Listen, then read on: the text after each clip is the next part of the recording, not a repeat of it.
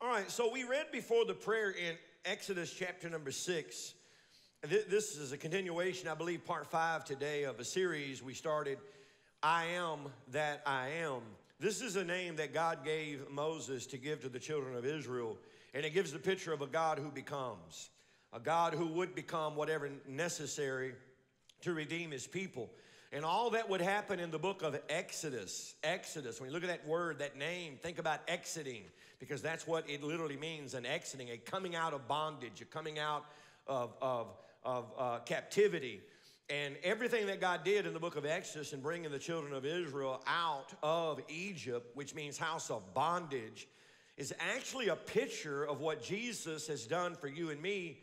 When you look at 1 Corinthians chapter number 10, 1 Corinthians chapter number 10, we find that everything that God did in Exodus, everything that he did in bringing the children of Israel out of Egypt was all a picture. It all pointed to what the Lord would do through us. Egypt is a type of sin. It's a type of bondage. The Red Sea, according to 1 Corinthians 10:6, is a type of baptism. So we came out of our bondage. We came out of our sin by the power of our Redeemer, our Lord, our Savior, Jesus.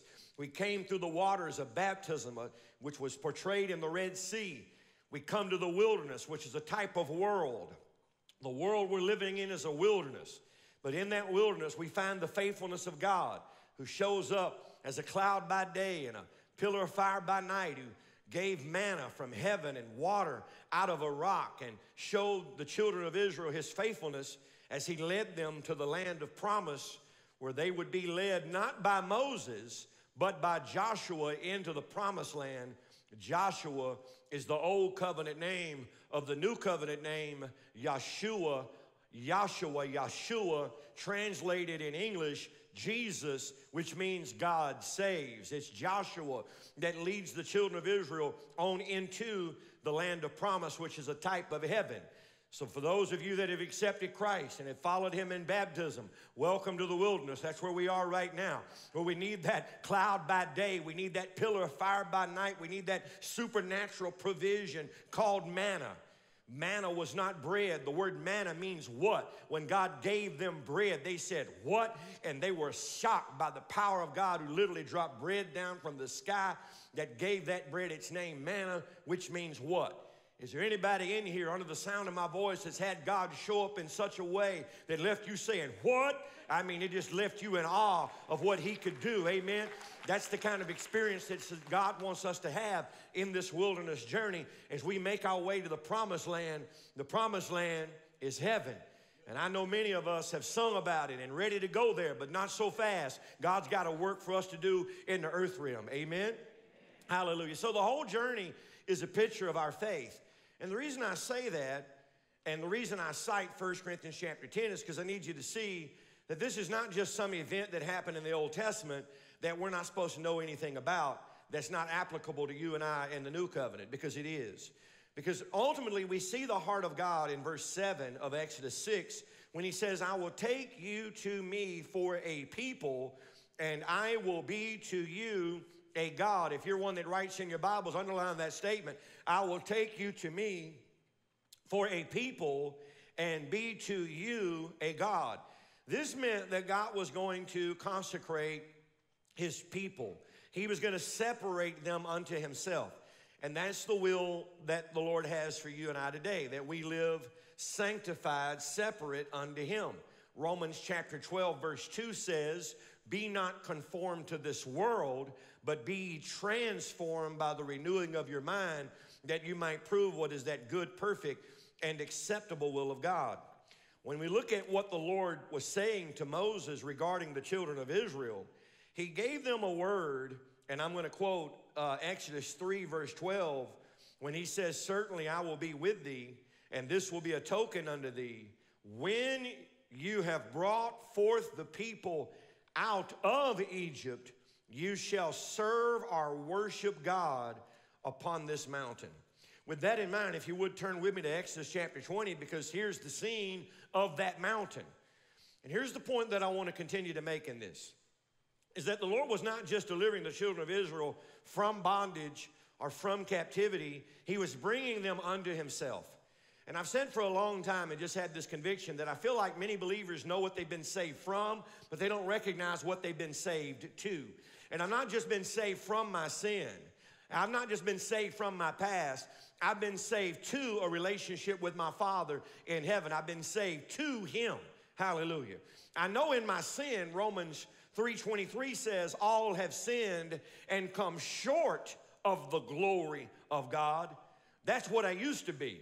But Colossians 1:27 says, Christ is now in me, and that's my hope of the glory of God. So we have gone from sin and coming short of the glory of God to being forgiven, redeemed, saved, to walk in the glory of God. What is the glory of God?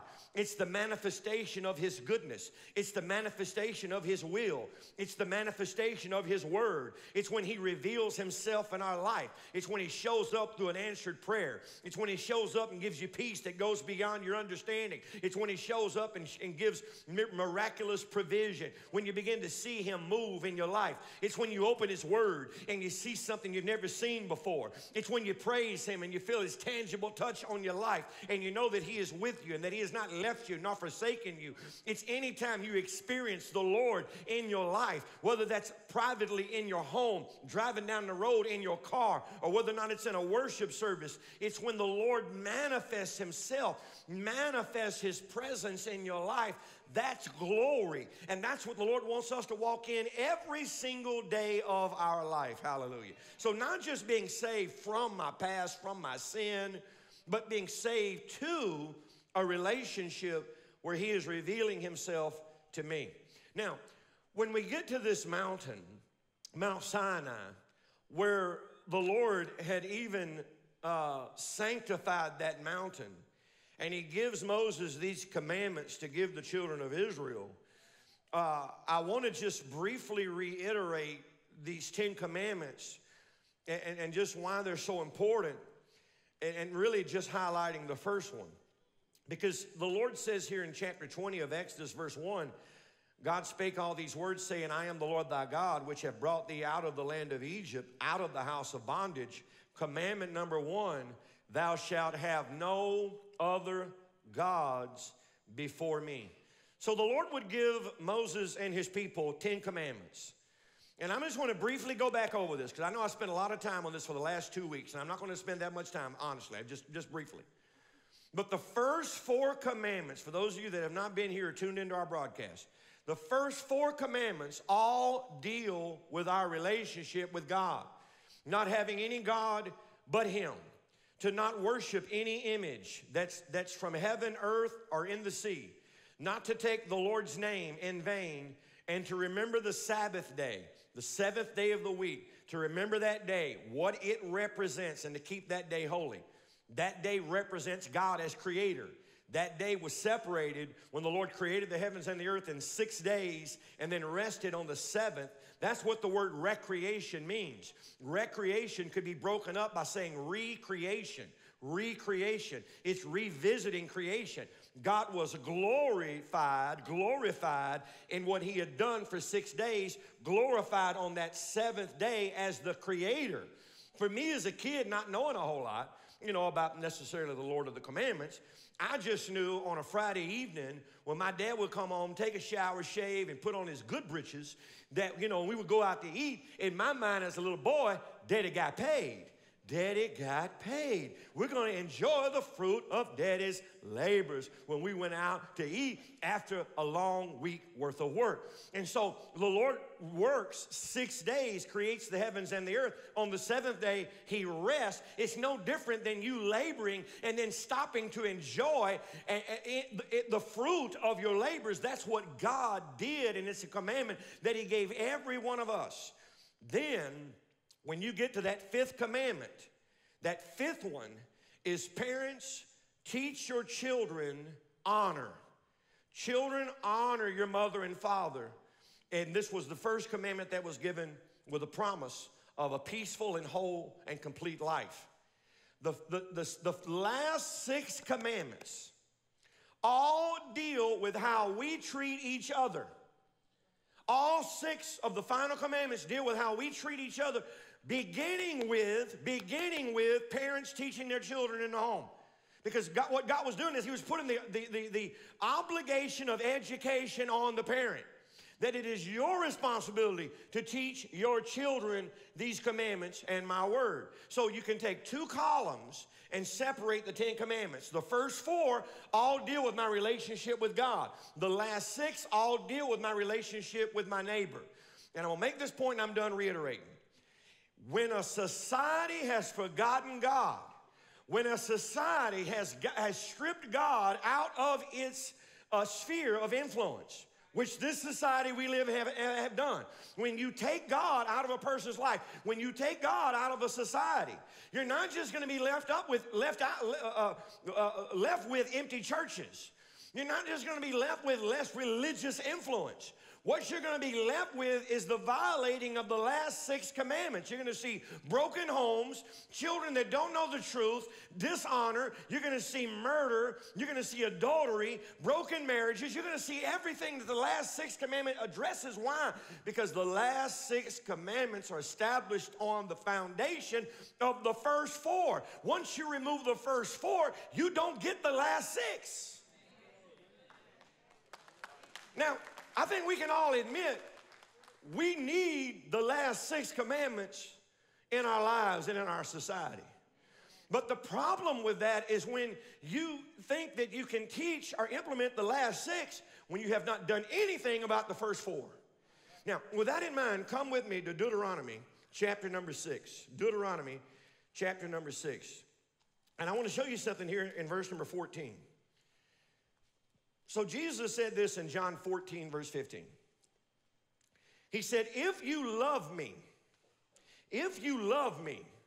keep my commandments. If you love me, keep my commandments. So what was Jesus saying? Jesus saying our honoring his word, our honoring his commandments would be based on our love for him. So is it any wonder when you look at the 10 commandments that the first 4 deal with our relationship with God and then the last 6 deal with our relationship with man? How I treat my neighbor is a reflection of how I see my God. And I'm going to show this to you here in the Word here in just a few minutes because we need to see this. And we need, as a church, as the church, we need to have a conviction that the way I see my brother, the way I see my neighbor in life should be a reflection of what I know about God. That's why the 2 great commandments that Jesus gives us is that number 1, we love God, and number 2, we love our neighbor as ourselves. But that second one's going to always fall short when that first one's not in place. Hallelujah. Because when I see a man, I need not see a color. I need to see an individual that was made in the image of an almighty God. When I see a man, I don't need to see rich or poor. I don't need to see class, social status. I need to see a human being that was made in the image of God. Whether that man lives behind a gated community or whether he is living under a bridge, he was made in the image of a living God. Whether that man is incarcerated or whether that man is sitting in a political office, that man was made in the image of God. We have to recognize that all man was made in the image of God. My point is that the way we see each other begins with how we see God.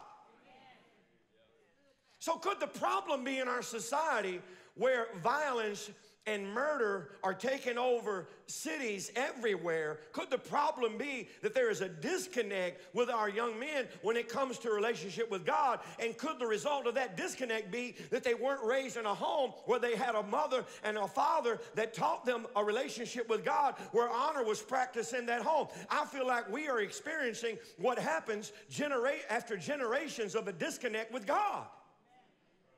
We're seeing the fruit of it. Now watch this in Deuteronomy chapter 6, verse number 14. You shall not go after other gods, of the gods of the people which are round about you. Lord said, don't be going after other folks' gods. Well, if there only be one God, and there is only one God, he showed up in 3 persons. I'm going to talk about that here in just a minute. Now, I got a lot of them we'll be talking about here in a minute, right? But there's one God. Anytime you read about another God, this is an idol. This is what man makes to be God. And a simple way of looking at idols would be to use the letter M, man. People have made man, even if it's themselves, God. Money, materials, music, movements. And I've added Mother Nature because we live in a society today where many people worship the earth and think the earth is God. If the earth is God, how come we're trying to save it? It should be able to save itself. Mother Nature, I don't use that term. Father God. I'm not worried about global warming. That's why the folk that were worried about global warming had to stop worrying about it and change the title because they recognized it wasn't really warming. So they changed it to climate change. I'm not worried about climate change. He's not worried. I'm not worried about it because I read Genesis 8:22.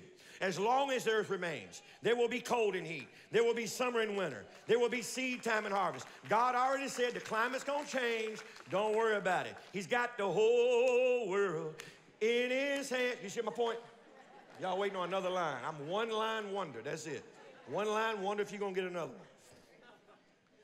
So what have we made God? What has society made God? Is it man? Is it fame? Is it popularity? Is it music? Have you taken on an identity based on what you're putting in your ears every day? Is it money? Is it materials? Is it things? Is it movements? Is it the earth itself? What have we put before God? The Lord is saying here, you shall have no other gods before me. And then he expounds on that here in Deuteronomy 6:14. And he says, not only do we not have any other gods, don't let the gods of the people around you become your God. Don't worship what other people worship. Don't worship what other people worship. Come with me, if you would, to the New Testament. I want to go to 2 John. That's toward the end of your Bibles. 2 John. I want to show you a verse here. 2 John chapter 1, and we'll look at it in verses 9 and 10. You know, we inevitably take on the image of what we worship. We take on the image of what we worship. And when there's idolatry in our life, we take on a false image. And so God has said, have no gods before me. I have consecrated you unto myself. How serious is God about that? I thought it'd be important to read from the New Testament because so many times when you talk about the Ten Commandments or the law or these things that we've been dealing with, folk will say to you, well, that's the Old Testament. That's the Old Testament. As if we're supposed to just get rid of it. But Jesus taught in the New Testament that not only should the Old Testament commandment be honored, but that it should be honored to a greater degree. When you read Jesus' Sermon on the Mount in Matthew chapter 5, he makes this statement in verse 19. In Matthew 5, verse 19, Jesus says, any person that keeps the commandments and teaches others to keep the commandments is great in the kingdom. Any man that breaks the commandments and teaches others to break the commandments is least in the kingdom. So my position in God's kingdom is based on my relationship with his commandments. And so what Jesus does in Matthew chapter 5, because he would be dealing with the people that would receive the Spirit of God and have inner conviction of truth, he takes the commandments to a different level. And so he makes a statement like this. You have heard it said, thou shalt not kill. I say to you, if you have hate in your heart toward another, you're already a murderer. He's dealing with the root to murder. He then goes on to say, you have heard it said, thou shalt not commit adultery. But then Jesus said, but I say to you, if you lust after a woman with your heart, you have already committed adultery. So what's Jesus doing? He's amplifying the commandments, and he's addressing them at the heart where all sin starts. Sin does not start out here. It starts in our heart. That's why David said in Psalm 119:11, thy word have I hid in my heart that I might not sin against thee. I have to deal with hatred in my heart. I have to deal with lust in my heart. I have to deal with covetousness in my heart. And if I address it in my heart, it never shows up in my life. So that's what Jesus does. Jesus doesn't make this say, well, that's the Old Testament. No, he amplifies the commandment of God. Now, look at this strong word in 2 John chapter 1. Is everybody there? 2 John chapter 1, verse 9. Let me get to the right one here. 2 John chapter 1, verse 9. Whosoever transgresseth and abideth not in the doctrine or teaching of Christ hath not God. He that abideth in the doctrine or teaching of Christ, he hath both the Father and the Son. Here we go. Verse 10.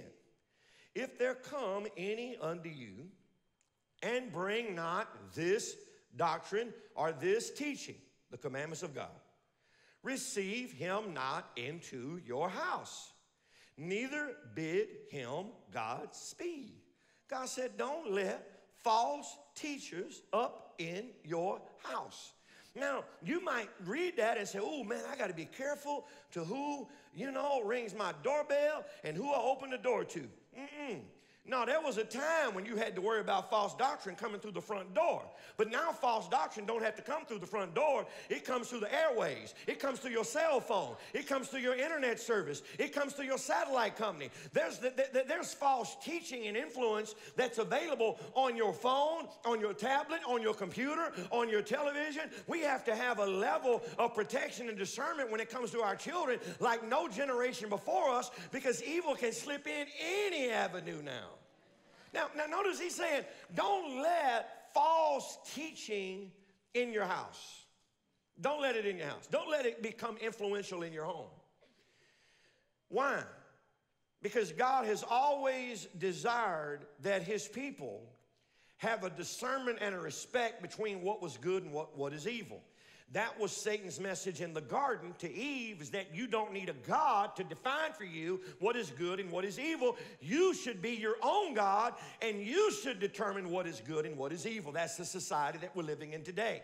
But the Lord says, as your God and you being my people, I want to reserve that right in your life for me to identify what is good, what is healthy, what is right, and what is evil, what is bad, and what would bring destruction on your life. God said, I reserve that right. And what does he tell Ezekiel? Ezekiel 44:23, he says this, you shall teach my people the difference between the holy and the profane, and cause them to discern between the unclean and the clean. That's a part of knowing God, is that I have that discernment and I'm able to separate what is in the will of God and in line with truth versus what is not. That was God's heart for the children of Israel when he brought them out of Egypt, because here was a people that did not know God. They had been in Egypt 400 years. They didn't know this God. So what does God do? He brings them out. He leads them miraculously to the foot of this mountain where he showed up and meets with Moses for 40 days. And the Lord speaks to his children. He doesn't just give them commandments. He gives them a law. He gives them a blueprint for a tabernacle that they would build, where he would dwell among them, where they would know that he was a God that was near and not one that was far off. He moved with them in that tent of dwelling. He was a God unto them, and they were his people. That heart of God has not changed for you and I today. But what did he do? How was he to let these people know who he was? You say, well, he gave them the 10 Commandments. True, but he gave them more than that. He gave them the first 5 books of the Bible. The first 5 books of the Bible, the Torah, were words that the Spirit of God moved on Moses to write. So God took a people out of bondage that did not know who he was. He knew them, but they didn't know him. Oh, what you say? The Lord knew me when I didn't know him. Hallelujah. And he brings those people out of bondage, and he says, hey, now let me tell you who I am. I know you've seen my wonders. I know you've seen my power, but I want you to know who I am. And so he gives Moses the first 5 books of the Bible. Now, how would this all-wise God begin to reveal himself to his people so that he would be their God and they would be his people? How would he begin to make himself known to 3.5 million people that had been in bondage for 400 years and never known him? What would this all-wise God do? Where would he start? I'll tell you where he started. Genesis 1:1. He said, in the beginning. He took these children out of bondage and put them into a history class. Let me tell you your origin. Let me tell you where it all started. In the beginning, God created the heavens and the earth. The all-wise God said, the number one thing you need to know about me is that everything started with me. Now, that's what the all-wise God said. That's what the all-wise God knew, that his children that had no knowledge of him, he said, this is what you need to know about me. You need to know about me that in the beginning, I created the heaven and the earth. So the first thing that God revealed to the children of Israel was that this I am God who becomes first became creator.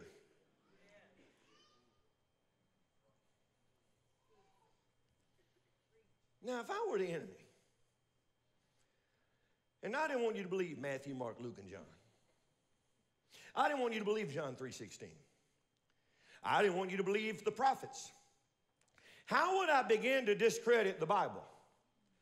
When you have a psalm like Psalm 22 that lists 29 prophecies that Jesus fulfilled in one day, where thousands of years before it happened, it was prophesied that Jesus would die on a cross being pierced in his hands and his feet with nails. How could every description of Jesus' life, from the place he was born to how he would die, be laid out thousands of years before the time? And you can prove this with the Dead Sea Scrolls and just study the archaeology and all the history of the Word of God coming together, and you know that it was written before it happened. So if you were the enemy, how would you challenge all that?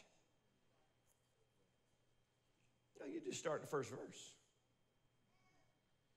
Because if you don't believe the first verse of the first chapter of the first book of the Word of God, then the whole rest is wiped out. And that's exactly what the enemy is trying to do. He says, okay, God, you started with what you did in the beginning. I will just erase what you did in the beginning, and I will replace it with an angry man's theory that himself later would contradict, and I would make that truth and make that science, and I will convince people that everything evolved from nothing. And since everything evolved from nothing, there is no creator behind anything. And if there be no creator behind anything, there's really no purpose behind anything. We're just all here as agents of nothing, because that's where we came from. Not only do we find out in Genesis that he's the creator, we find out who he is. Because the first, oh my goodness, because the first name that God used to reveal himself in Genesis was Elohim. When you read it in the Hebrew, Genesis 1:1, it says, in the beginning, Elohim. Elohim. Elohim is a plural name.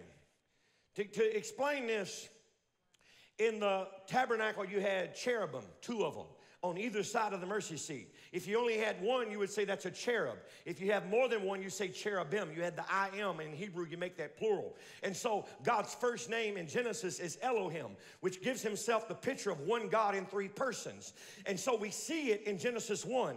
In the beginning, God created the heavens and the earth. Verse 2, the Spirit of God moved upon the face of the waters. Verse 3, and God said, and God said. So in verse 1, you have God. In verse 2, you have the Spirit of God. And in verse 3, you have the Word of God. One God in 3 persons, responsible for all creation. Now, if that confuses you and you wonder how one God could show up in 3 persons, I give to you water. Because if I put this water in a freezer, I would have ice. But that ice is no less or no more water than this water. It is just water in another form. Or I could take this water and boil this water and create steam. And that steam is no less or no more water than this water. You cannot take water from water. Whether it's ice or steam, it is still H2O. And whether it's God the Father, God the Spirit, or God the Son, one is no less or more God than the other. Hallelujah. He's one God in 3 persons. But when did the Spirit move? And how did God create? He created with his word. Genesis 1:3, and God said. Verse 6, God said. Verse 9, God said. Verse 11, God said. Last verse, God saw. What was God telling the children of Israel? What's he telling us? I'll always see what I say. It puts power in his word. What else does it illustrate? That the spirit that was moving did nothing until the word was spoken. God was showing how he works, that he is God. He's in complete control. He's the Father of life. He's the beginning of everything. He's the Aleph. He is the Alpha. He is the start. His spirit moves to bring his will to pass, but his spirit will not work or accomplish until his word goes forward. He was showing how he works through the children of Israel, how he worked in creation, and how he works in you and me. All of that right there in Genesis. Why? So God's people could know him. So that God's people could know him, so that they could be his people and he could be their God. Let me show you what Jesus had to say about this in the Gospel of John. If you would, turn over to John chapter number 5. John chapter 5. The enemy works to attack the foundation of faith at its core, and that is creation. If you don't believe in creation, you're not going to believe in the fall of man, sin. And if you don't believe in the fall, you won't see the need for redemption.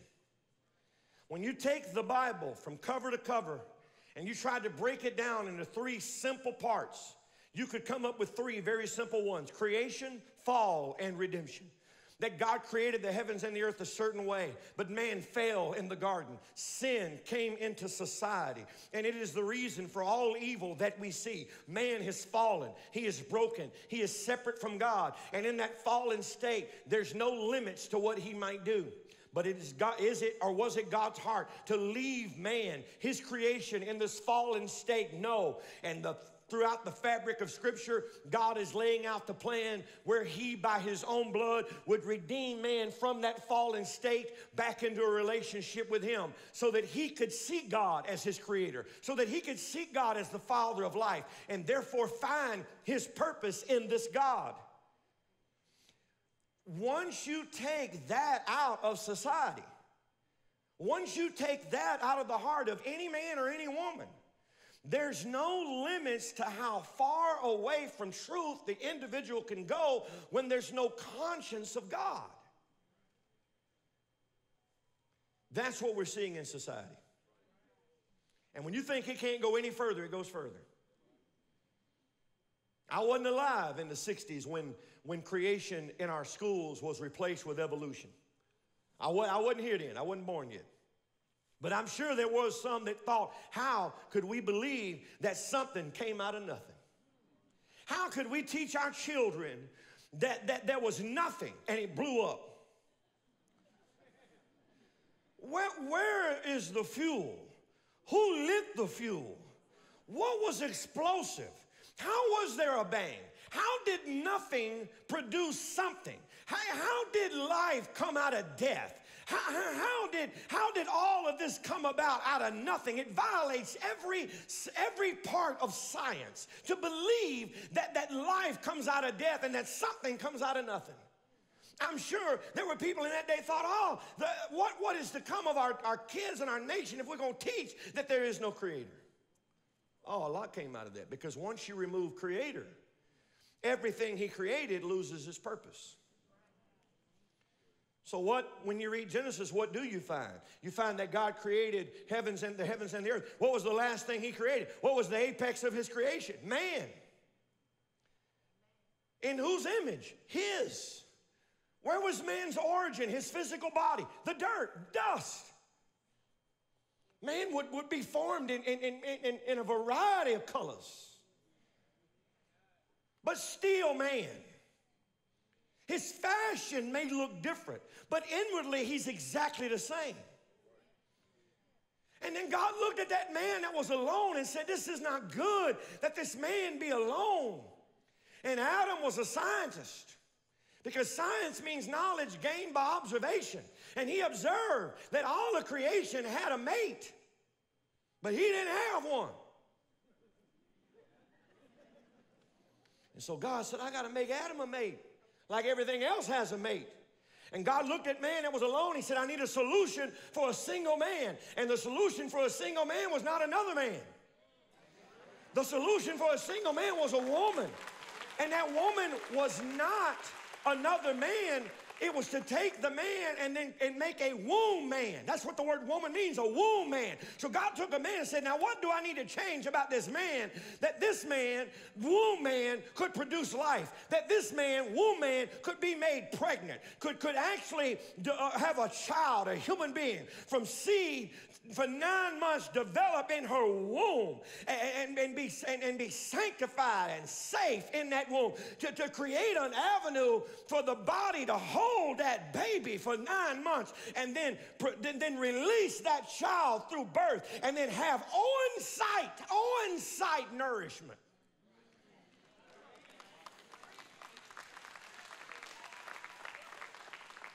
So God gave a woman something he didn't give a man. They were not implants. I'm not messing with nobody. I'm trying to say it wasn't just about a look of attraction. It was about giving her the ability to nurse life. The reason a woman has the hips that she does is so she can have a baby. Everything that a man might look at in a woman and find attractive, she wouldn't have that if she didn't have the ability to bring forth life. God made a womb man, not a man with lipstick, a womb man.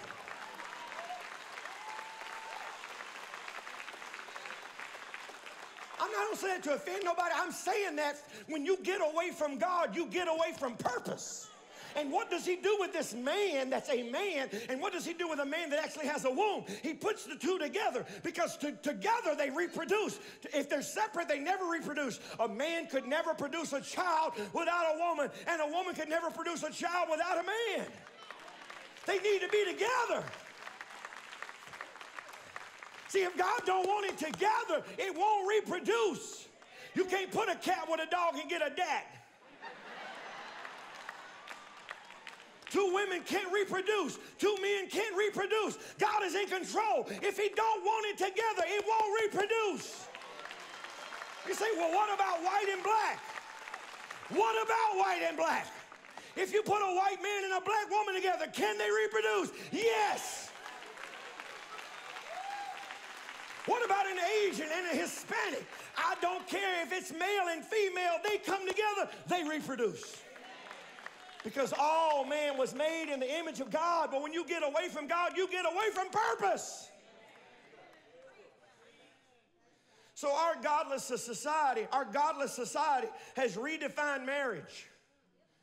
Redefined identity, that you can be what you want to be. That's a lie. You cannot be what you just want to be. It don't matter what you identify as. I'm saying this out of love. You can't be what you're not.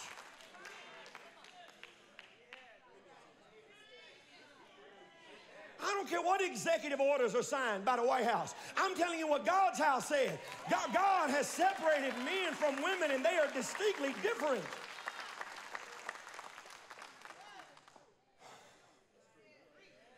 There's no limits to how far man can go from truth when you evict God out.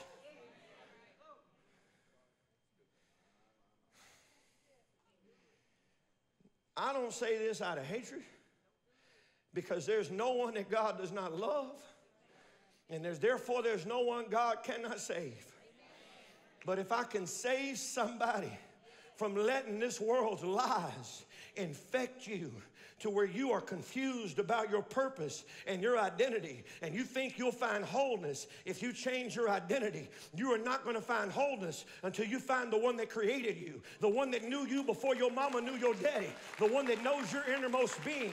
There's a wholeness that only Jesus can give you, and it doesn't come from identity change, and it doesn't come from name change, and it doesn't come from what you wear or how much money you make or how many followers you have on Instagram. There is a void in your heart that can only be filled by your Creator. He knows you and he loves you, and no matter what you've been through or what your past may look like, you cannot get so far from God that he cannot save you at this very minute, because he loves you.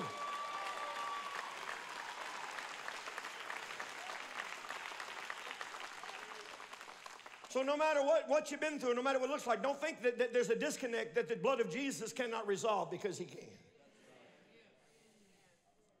I need to close with this verse. I'm out of time, but let me close with this verse. John 5, verse 46. For had you believed Moses, for had you believed Moses, it's Jesus talking, you would have believed me. Had you believed Moses, you would have believed me. The enemy is attacking the history God gave his people with everything. The attack on the word of God is as old as the word itself.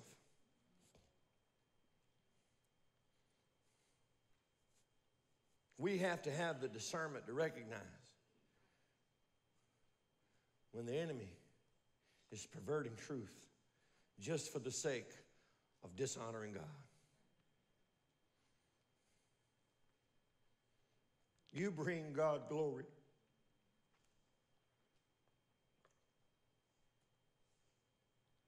when you do what he called you to do, when you fulfill the purpose that he gave you.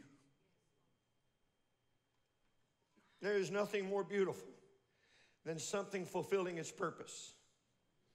Whether that's an eagle soaring, a lion roaring, or a hummingbird extracting from a flower. We're in awe of something fulfilling its purpose. The dolphin coming out of the water, the whale in its size and enormity, the power of a great white. We're captured by creation and nature when it does what it's created to do. The waves of the sea coming to the sand and then going back again. The sunrise, the sunset, the moon in perfect harmony, in perfect order, in perfect system, month after month, week after week. We're in awe of the harmony of God's creation and the fulfillment of everything he created its purpose. What breaks me today is that the apex of God's creation, man and woman, are missing it. And you have so many people looking for purpose outside of the heart of God. And you see man become something he was never intended to be: a murderer, a hater, a thief, a liar, an adulterer. Not because those things are bad and evil in and of themselves, but what they do to a society when there's no respect for God and man. And we're living in that society.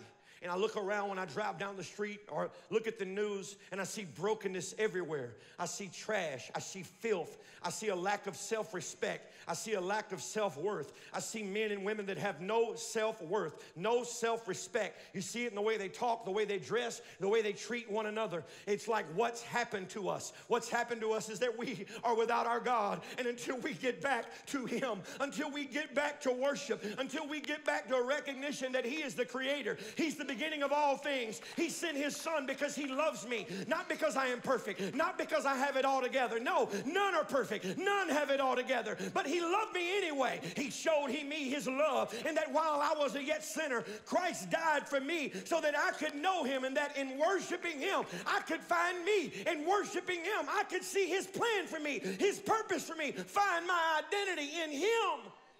That's the only hope of this world.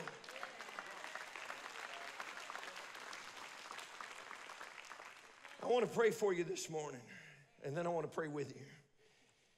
Father, we thank you today for your word. And we acknowledge that every single one of us have sinned, broken your commandments, whether it be in our life or in our heart. We all stand before you guilty. None of us are without sin. I'm not without sin. And we are in no position to judge another.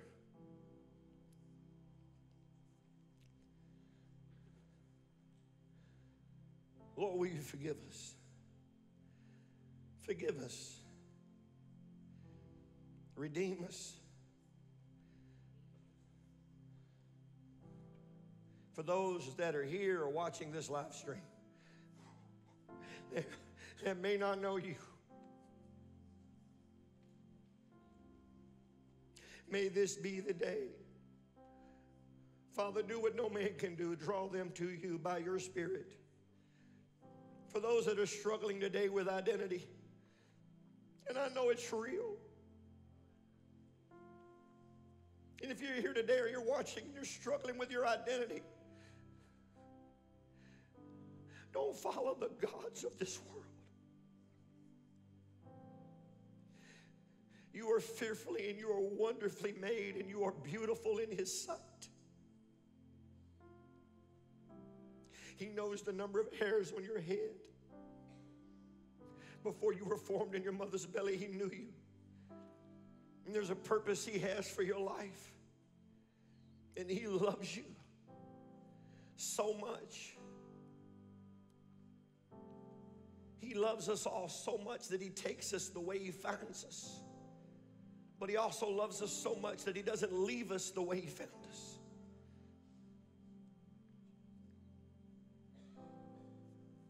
You don't have to struggle with your identity. You don't have to struggle with your purpose. Your Creator, your God, your Father has a plan for you.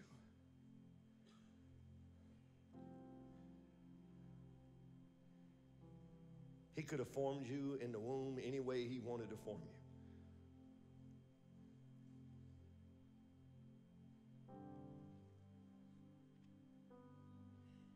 He has a purpose for you.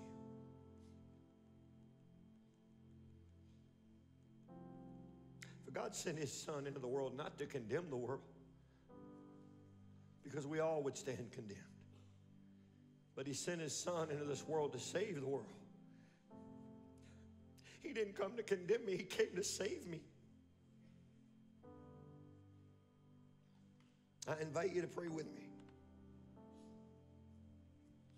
Heavenly Father, I agree with your word. All have sinned and fallen short of your glory. I know I have. I ask forgiveness. I believe you love me. You sent your Son to die for my sins. You raised Him from the dead, so I would not have to be afraid of death, that I could walk with you now into eternity. I ask that you would fill me with your Spirit. Have your way in my life. Use my life, consecrated, sanctified, separated for you and your glory.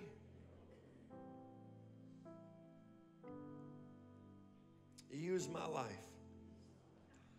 to make you known to the world around me. In Jesus' name, amen.